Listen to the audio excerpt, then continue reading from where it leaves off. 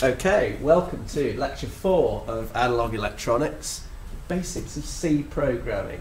What on earth is that doing in Analogue Electronics? And, well, as we know from the labs, we've been using our DE0 boards driven by, programmed in C to use as test articles for a lot of our experiments. And I've noticed that a lot of people are a little bit hesitant with C. So I hope this is a useful refresher course for you and a beginner's course for people who've only experienced something like MATLAB. So here's what I want to talk about here. I won't go through everything here, but I hope that provides a nice index for you, because I'm hoping that these slides will make an excellent crib sheet to have under your hand when you're writing code and things like that, and a nice revision sheet for you. And be useful in helping you to get started with C programming. And if you're interested in taking it any further, please give me a shout and maybe I could do some continuation lectures on this. So yeah, I'm going to take you through all these basics of the main function, creating variables and assignments, and using a few key constructs. And particularly also, I want to help you out with those of you using C to program DE0s in the lab as well. So this slide should be fairly familiar to anyone who's used DE0s in the boards in the lab. As you can see, they are a typical example of this pretty common paradigm of a host PC with the tools on board that generates an executable and then using specialist tools downloads over a communication link to an embedded system, as it's called, a target processor. And so the code actually ends up running remotely. So I've got this picture here of something that looks uncannily like a DE0.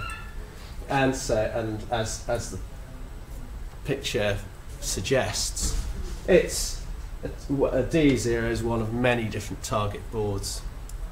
And so C is a very useful tool for this sort of target device, because it creates very small executables, very fast executables.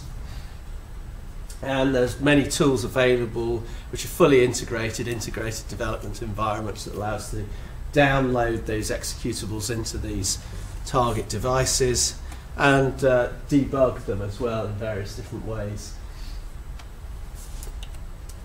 So it's also worth knowing, especially if you're familiar with MATLAB, which is what's called an interpreted language, a scripting language. C is a compiled language, which is where the source code, that text, that human readable text that we're familiar with and we see on the screen, isn't actually anything to do with what's been executed. It's actually being consumed by this, what's called a tool chain, which is a series of tools, the most important one of which is this thing called a compiler, and you'll hear about people using the word compiler a lot, in order to generate through various intermediate steps down to this binary machine code executable, which is the actual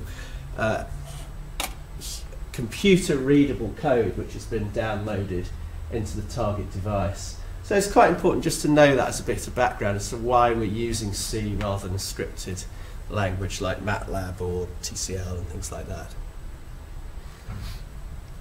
So the first thing to know about C is, and this is where everybody generally starts off, is usually the start program that people start us off with is the quote hello world program, where we use this printf, and that's often described as being the simplest program. I'd like to take it back a step further actually and say that this is the simplest C program you can imagine.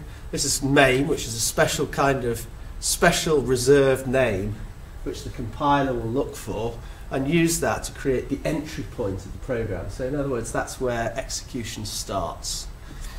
And as we can see here, there's various definitions. There's the function itself declares both inputs and outputs. In this case, void means that no, we haven't got any inputs today. And int describes what's going to be reported back through the output of the program as well.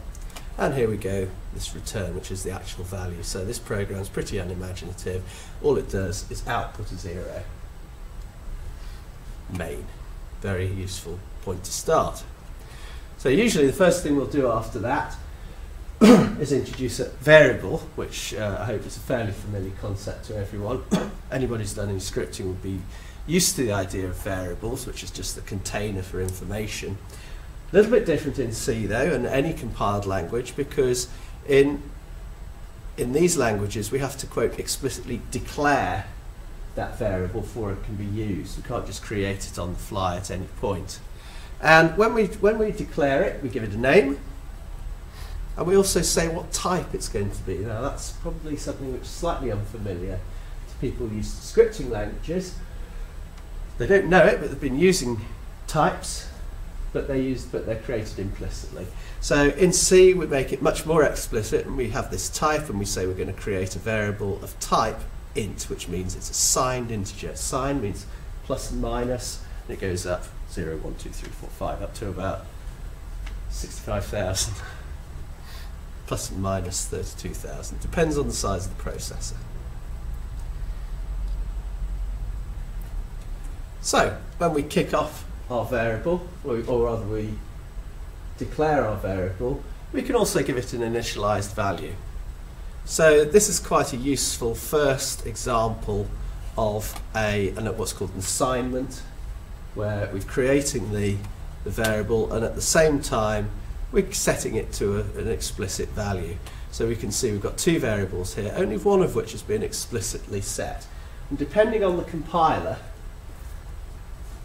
if it hasn't been explicitly set, that could end up at anything, or it might sometimes, some compilers will automatically initialize to 0 anyway, but you can't assume that. And it's quite important to understand that this equals is not equals as in test of equals, it's a becomes, and some software engineering pedants insist on using the word becomes, and other languages don't use equals, like for example Pascal uses colon equals to explicitly state that this is different from an equals as we know it. So we've just had a look at an assignment in the middle of the beginning of a piece of code. When we create the thing, we can also reassign that value, and this is essentially what software does, is during the process, based on other values, we can either set it to a constant like this, or we can set it relative to something such as itself, or even another variable if we had a slightly more sophisticated program. Something that's well worth pointing out here is this double plus plus. So, and this is one of these funny little bits of shorthand that were introduced into C when it was invented in the 70s, and this was mainly because at that time storage space was at a premium. So that explains why C is so sort of terse in its look and sparse, because they were trying to, even the text was trying to be kept to a minimum. So this plus plus was a shorthand for increment myself, and so that gives rise to the old gag of why C++ gets its name of it was one more than C. Ho ho ho. Assignments. So we've looked at an integer a moment ago. There's a few other types as well, but for the moment the only two I'm going to talk about in this lecture are going to be int and this other one which is called float, which is short for floating point variable type. So this is a variable type that consists of what's called a mantissa and an exponent. So in other words, that allows the number to trade off precision against the range of the number that can be expressed. So you can see here, so it can have a vast range of numbers, and more importantly than that, it can represent real numbers or an approximation thereof. So we can have 1.23, 3.142, things like that, and do calculations with that. So using these tiny fractional numbers. So it's important to understand that the precision isn't infinitely fine. So there are such things as truncation errors when dealing with floating point. So we've got a 32-bit float here. There are actually other ones as well, but we'll talk about that another day. So in this slide you can see as well that also implies that constants associated with floats are a little bit different as well. We're actually expressing explicitly with a decimal point there, because of course we could have fractions of an integer value for our float. So very useful when you're doing engineering control loops and things like that. So you're reading in a voltage, say, and generally you'll be storing that as a float. So up in those assignments we've had so far, I've just been putting those raw numbers in. I'll just go back here, 0, 1.0. That's actually quite bad programming practice. Various reasons that I don't want to go into too much detail with, but it's much more useful if it's set with an explicitly defined constant. So, for example, here I've created a constant name called default int value. So you can imagine we could then use that same tag, and I'm going to use the word tag, that constant name, wherever we create an int, for example, in a program, so that we only define it once. And then if we changed our minds about what that default was going to be, we'd only have to change it once, and the change would ripple right through the program. Now, the way that constant is defined is using this interesting hash define statement, which strictly isn't actually a piece of C programming, it's actually preprocessor language. Now, the preprocessor is a tool, go back to that early slide, which is run before the compiler, and essentially the hash define there is creating a command to look through the program and do a search and replace. Wherever that tag is seen, replace it with a 1. So in fact, so the code itself, that label name will actually be lost to the compiler. If you look through the actual compiled image, there'll be no reference to it or anything like that.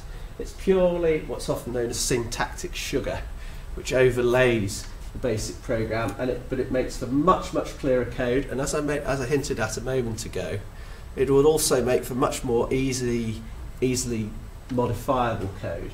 So, for example, you might only have to change that once if that variable was set, if that constant was set everywhere.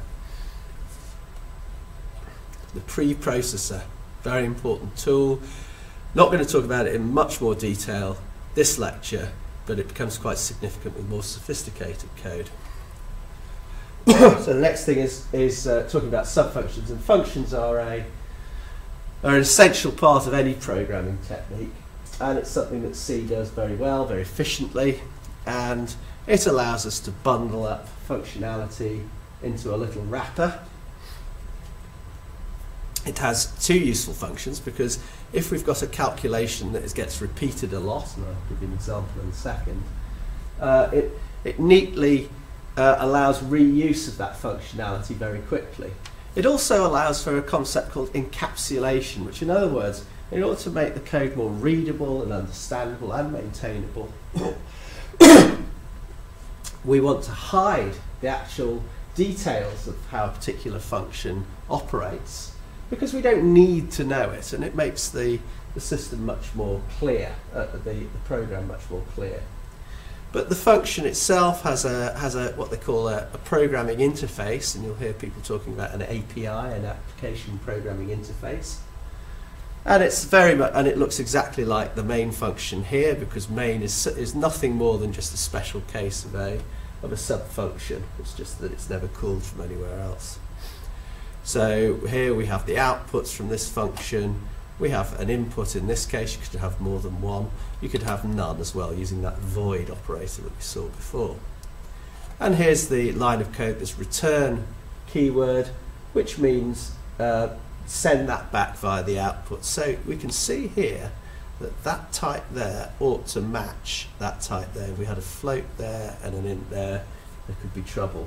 Not going to go into any more detail about what that trouble would be, but important to get that match right. So here we go, when we actually use our function. Here we've got a ×2, which looks fairly straightforward. And so we'll illustrate here where we're reusing the function. We're calling it once with a constant and once with a variable, so it can be used in different ways. And we can see this assignment here. So the result, the output of this ×2 function, is assigned directly to these two variables that we've been using. And it also illustrates how the ×2 function itself is a useful way of burying how we actually perform the multiplication. It seems utterly trivial at the moment, but if anybody who knows their binary arithmetic will know that there's many ways of performing a times 2 operation.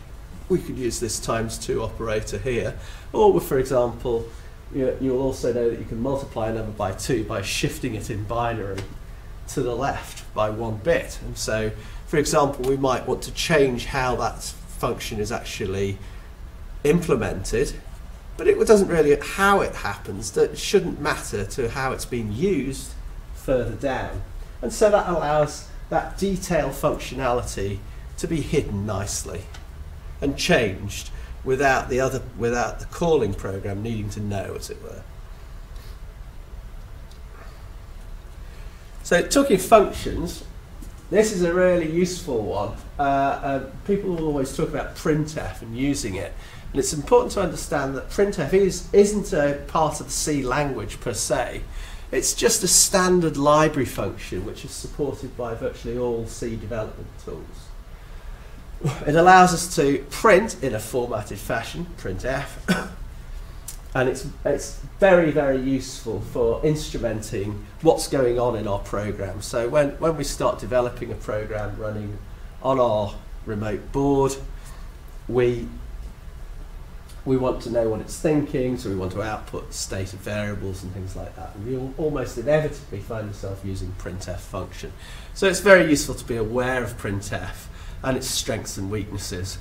Printf, you think, well, hang on, we're saying we're printing to the outside world, but our D0 board hasn't got a screen attached to it.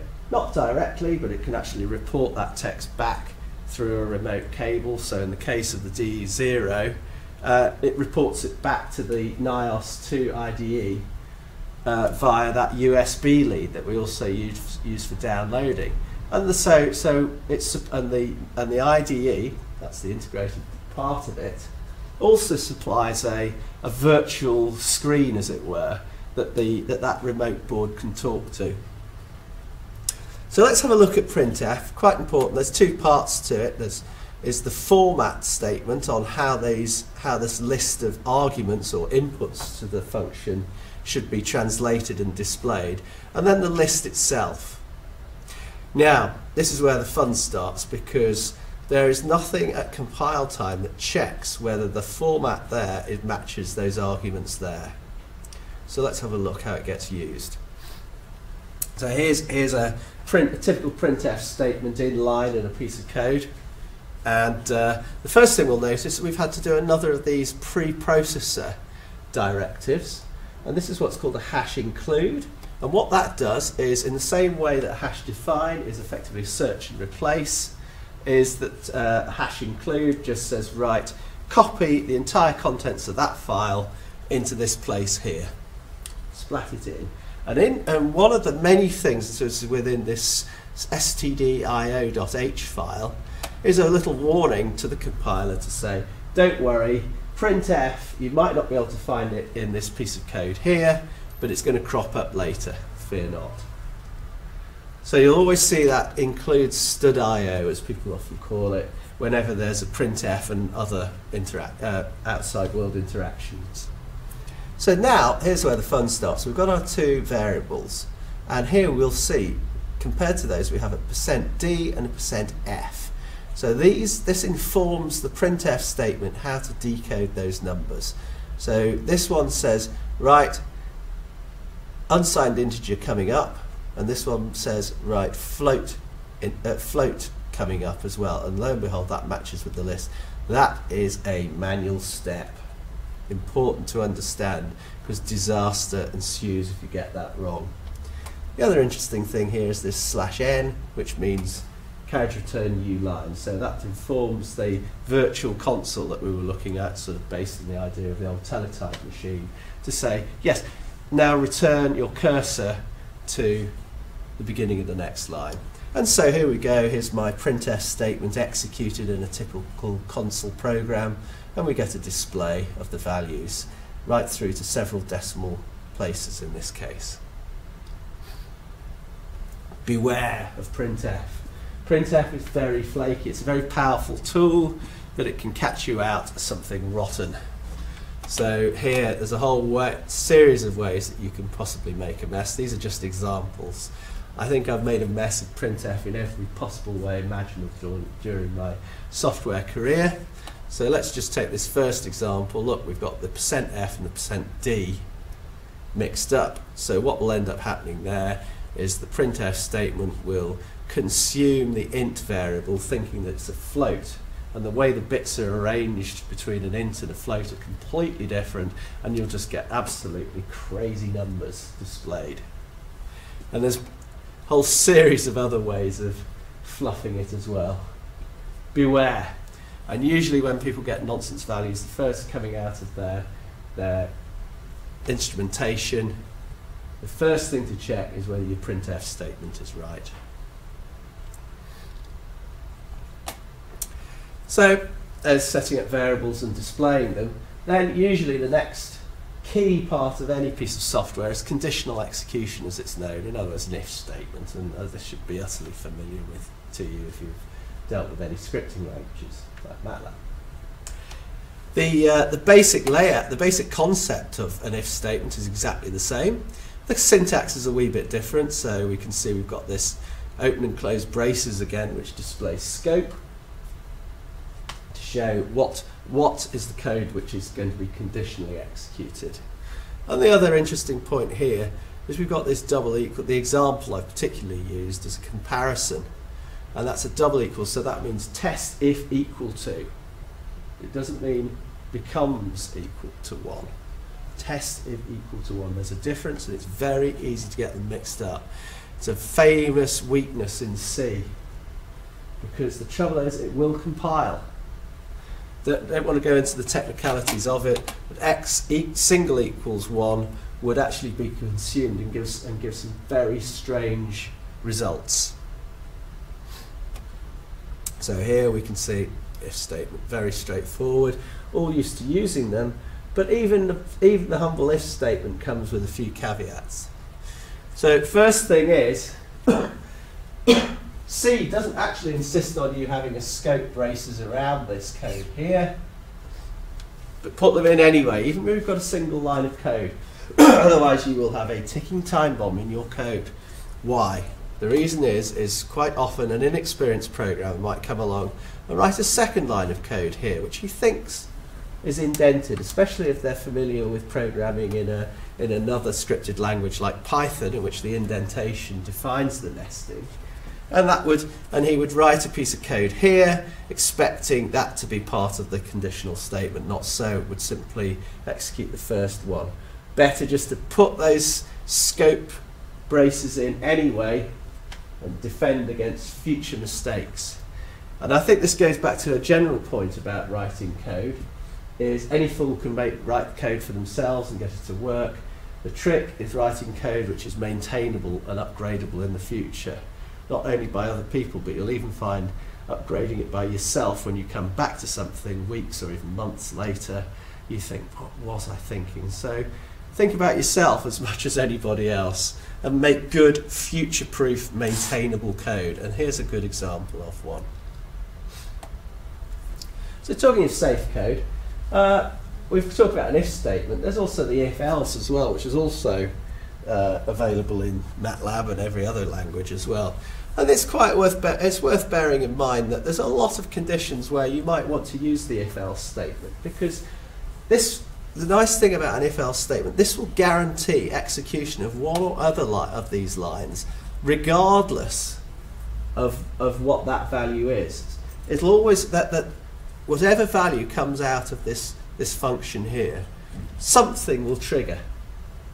So even if it's just a printf statement, I'm going to do nothing, it's probably worth putting that in. So not always true, sometimes just an if statement on its own is fine, but beware, if you're handling various conditions important to capture the non-handled conditions as well. So a sort of fall through, exception handling, I suppose, in a way. And it guarantees handling of any of the outcomes. And that point stretches even further to this, that's often called an else-if ladder. And MATLAB does it again. In fact, MATLAB has its own keyword called else if, one word, and a lot of high-level languages do. In C, it gets sort of created by this chaining effect, so we have else space if. But the point still stands, that whatever happens, we will execute down through a whole series of possibilities. And one and only one of those possibilities will be executed.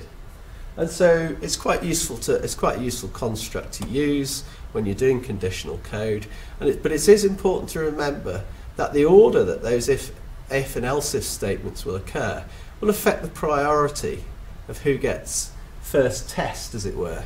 So we can see here, if it's less than 0, but if that fails and we go through to this test here, we already know that the value is greater than or equal to 0 by the time we reach here. Hence this comment here is a little bit richer than is immediately apparent. So else if ladders useful, but they do come with some tricky functionality sort of implied within them. And a good way to finish your else if ladder is always have an else at the end for the very same reasons that we talked about previously. So the other one that we're all familiar with, I hope, were loops. And I'm going to specifically talk about the while loop and the for loop, both of which again exist in MATLAB. There's actually also it's the while loop's brother, the do while loop. I'm not going to talk about that, and I'll leave you to look it up. The functionality is very similar to a while loop. So there's why two ways of doing a loop? Well, horses for courses, as with all these things. The while loop itself is quite useful if we're going to generally spin round potentially forever until some sort of exit criteria occurs. So if we're consuming something where the beginning and end of the loop isn't necessarily clear, this might be, for example, something that's gathering information in from the outside world through one of our D0 inputs or something like that. And we don't know whether we're going to exit or not. But it's important to understand that all these exit statements that cause you to fall through, will cause you to terminate this loop. It's very easy, again, going back to this point about future-proof code, for the contents of this loop here, the body, to bloat quite quickly. And generally, a good rule of thumb is once it's more than a page on the screen, and the top and the top and bottom of the loop have become lost to the human eye and hence the human mind. Generally, that's a good point at which the alarm bells start ringing. You say you need to condense that functionality somehow by wrapping things into sub-functions and things like that. Beware. But the while loop certainly has its place, but in many ways a more elegant solution to a lot of problems is a for loop. And this is particularly useful when you're traversing through an array, a list of it, and you want to go 1, 2, 3 as you parse your way across a line or through a list of files or something like that. The for loop has the same functionality effectively, but just the way it's laid out and presented is a wee bit different. So here, and I like the for loop for this sort of thing because the entire description of the loop's functionality is contained within that one line, so we can see exactly what the conditions are. And there's 3 parts to that one line. We've got the thing that we want to do on entry. Now we can have x equals 1, and you could do other things as well. You have an exit criteria, which sometimes I feel ought to go at the end, but that's the syntax. And the action that must be performed after every time. So you can think of that action there as happening just before that close brace there. And so very efficient way of displaying how we want to spin through a loop or something like that, traverse a list or an array or something like that, and we'll talk about arrays another time.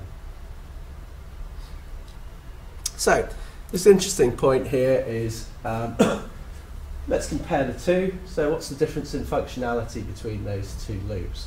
None whatsoever.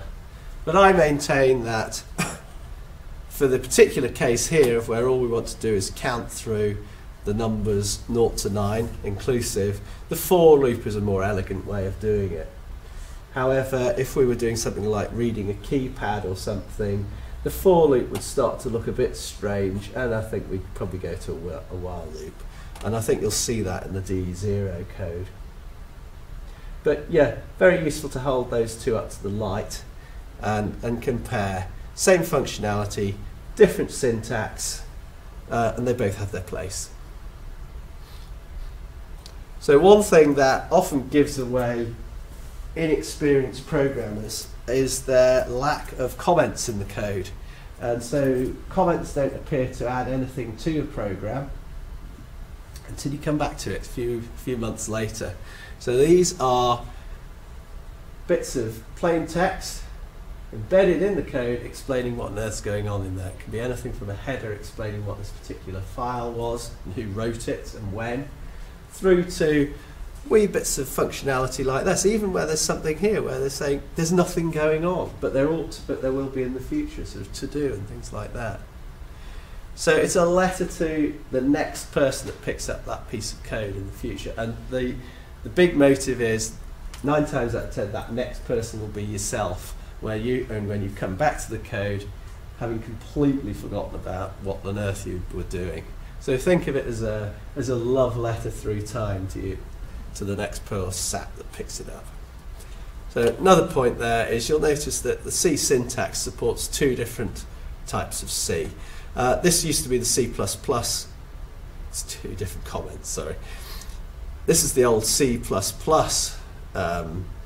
single line comment. So in other words, everything on that line onwards till the carriage return will be ignored. And this is the original C. And the C++ one was added to the C language, sort of retrofitted to the C language, the C99 standard that came out in 1999. So use comments, very important. And so you can see here, although I haven't actually used a hash-defined constant here, like I should have done, I've done the next best thing by putting a comment in. It clearly explains why I'm returning 0 at that point. And you can imagine that could make quite a big difference to somebody, instead of them having to work it out for themselves.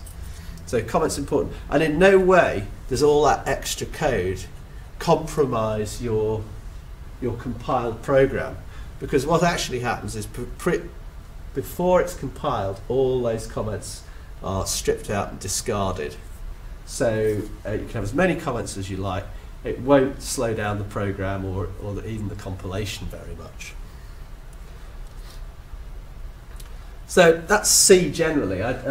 Because the idea of this lecture is to support you guys with your use of D0 boards, I just want to talk specifically about some of the code you've probably already looked at and maybe puzzled over. So, bearing in mind what we've just considered, let's return to that D0 function of Nigel's that he provides to operate the pulse width modulation hardware on the D0. And I hope with knowing what we now know, some of it makes a bit more sense. So what we've got here are these header files, just like std.io, but these ones have been written by probably Nigel to support the hardware on the D0. And they're defining these little bits of functionality here. They're actually defined using preprocessor directives, which don't completely approve of, but go on. It's high speed, very efficient, and leave you to go and puzzle through the rest of it. The key point I want to make there is that these functions are specific to the piece of hardware that this code has been written for. It's not generic. This is dedicated. This code is specific to running on the D0. Not only the D0, but D0 programmed up with that particular firmware configuration in its FPGA. But Nigel knows that we've got some board functionality, which is mapped, as it's called, of registers in the memory map of the device. So in other words, if it looks in a particular location in memory, instead of seeing a piece of RAM, which we can read and write information to freely, we'll see a device. So we could read back, say, the result of an A to D conversion or something like that, or write the required voltage out for a D to A conversion. So those functions are therefore declared here in these .h files. And if you go into NIOS 2 IDE and find those files, they're in the project, the downloaded imported project, and you can see the contents of them and understand how that's actually implemented. So you can see here these PWM registers just do nothing more than force the device to look at a particular offset from the base address of the devices in memory. And that's how we get to interact with our hardware. These devices, this method is known as a macro, which effectively is, instead of just a fixed constant, we could even just write code. Because as I say, it's a cut and paste effect. And once you realise that it is just cut and paste, copy and paste in this hash define, you realise that there's nothing to stop you putting software in there. So I think this page is incredibly useful. Actually, it's something I put together. There's many mistakes which happen all the time in C. C is particularly prone to encouraging programming errors, but these four, I think these seem to dominate people who are picking up C for the very first time. Certainly from my observation in the labs and things like that. So those four, very important. First thing people always forget to do, especially if you've come from a scripted language where it doesn't matter, if you keep forgetting to put semicolons at the end of the line, that assignment and comparison mix-up happens all the time. So as I mentioned earlier, that if x equals 1, that doesn't actually test to see if x equals 1. And so I'll leave you to think about why not. By all means, come and ask me. And you'll get some very strange functionality. Printf, as I've hinted quite heavily, printf is a powerful but very fragile tool. Takes an effort to check that formatting part of the printf statement matches the list of variables that you've asked it to print out. And another classic one is, especially people who are used to begin and end or no explicit start to a loop and things like that, people leaving out either a closed brace or an open brace. And that's a particularly daunting bug, because the way that the compiler sees the code, if you miss one of those out, is particularly hard to fathom. So if you've got a huge piece of code and leave a brace off somewhere in the middle of it all, it's particularly hard to hunt down and find.